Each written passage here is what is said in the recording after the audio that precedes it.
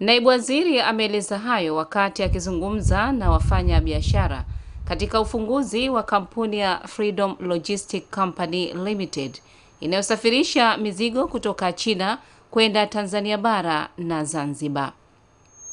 Amesema serikali imesikia kilio hicho cha wafanya biashara na tayari imeshakaa kuangalia namna ya kulipatia ufumbuzi tatizo hilo.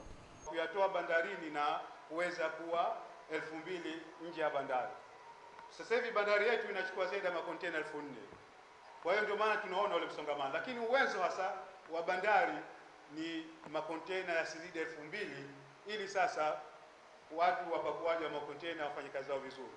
Ndio maana unakuta tunaweka makontena yetu mpaka level ya 6 na 7, na karibuni wakati wa mwezi wa Disemba tarehe 12 mwezi wa 12 ile crane yetu kubwa ambayo inaweka makontena katika safu ya 6 mpaka ya 7 ilipoharibika, usumbufu tukauona ndio ukawa mkubwa zaidi. Kwa hiyo makontena mengi yakachelewa kuondoka pale, hivyo kusababisha usumbufu. Mimi nilienda nikashuhudia mwenyewe, ikabidi nichukue nafasi hii, na leo nachukua nafasi hii kuomba radhi sana wafanyabiashara.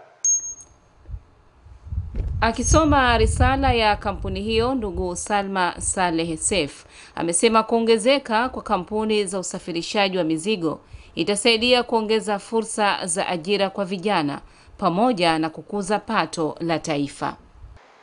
Dira yetu inatueleza tujizatiti kuwa chaguo la kwanza na kuongoza katika utoaji huduma za usafirishaji mizigo kutoka China kuja Tanzania. Dira hii inafuatiwa na dhamira yetu ya kutoa huduma za kisasa na za kipekee zinazowapa wateja wetu uhakika na uaminifu wa kutumia huduma zetu. Akizungumza katika hafla hiyo, meneja wa Freedom Logistic Company na mkurugenzi wa kampuni ya Meno Zanzibar wamesema bado uwezo wa bandari ya Zanzibar ni mdogo kutokana na ufinyu wake, hivyo unawapa wakati mgumu wa kutoa mizigo yao. Nimefahamiana na kampuni ya ya Freedom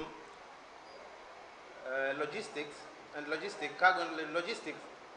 Ni muda ambao nimefarijika sana na kiasi cha huduma ambazo wanazotoa. Si muda mrefu, lakini kiasi cha mafahamiano yangu baina yangu mimi pamoja na wafanyakazi pamoja na meneja wa kampuni ni as if mimi nimekuwepo katika mahusiano hayo kwa muda kama miaka 3 au miaka 5. Ni muda mfupi, lakini umekuwa very deep. Kiripoti kwa habari za biashara na uchumi ni ya Shahaji.